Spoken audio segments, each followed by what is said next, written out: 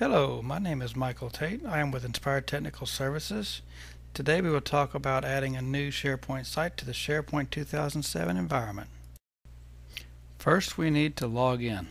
As soon as we log in, we are taken to the main SharePoint page. To highlight the steps, the areas we need to click or input are circled in red. All site administration is handled through the Site Actions menu at the top right of the screen. Here we will click Site Actions, then select and click Create. This brings up the Create page. We want to create a site, so we will click the Sites and Workspaces selection circled on the screen. This brings up the new SharePoint site page. This is a fairly long page, so I broke it up into two sections. The circled areas are required input to set up your site.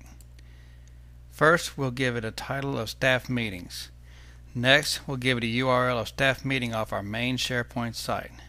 We'll use English for our language.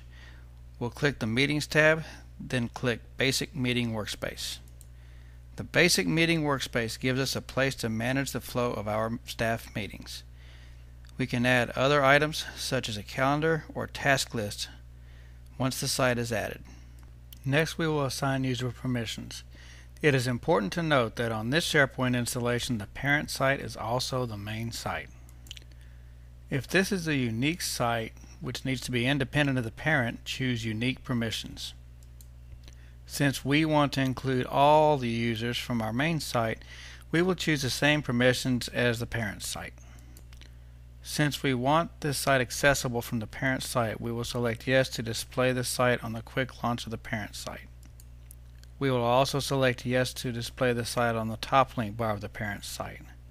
To give access to the functionality of the parent site along with this site, we will select Yes to use the top link bar from the parent site. This shows this site along with everything else that the parent site has to offer. Now click Create and SharePoint will create the new meeting site. So now we have a basic meeting site. Notice that we can set the objectives, agenda, and attendees for the meeting.